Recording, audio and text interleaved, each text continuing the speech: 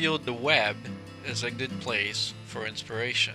The thing I love about the internet is that it's just easy access to reference as well as inspiration. There's so many amazing artists out there, blogs, artists that just post their drawings and their sketches, and those types of things, really excite me as far as, being able to use the internet. I might find a new artist never heard before. I can just type their name up and boom, I can look at tons of their work and be inspired.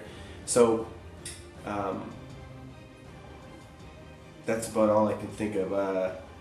Other than that, anything with Hannah Montana I really like. HannahMontana.com, Hannah-Montana.com.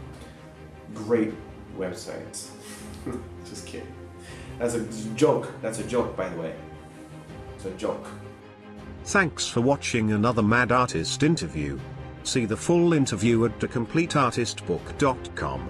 Buy the video workshop and learn from the top industry professionals today.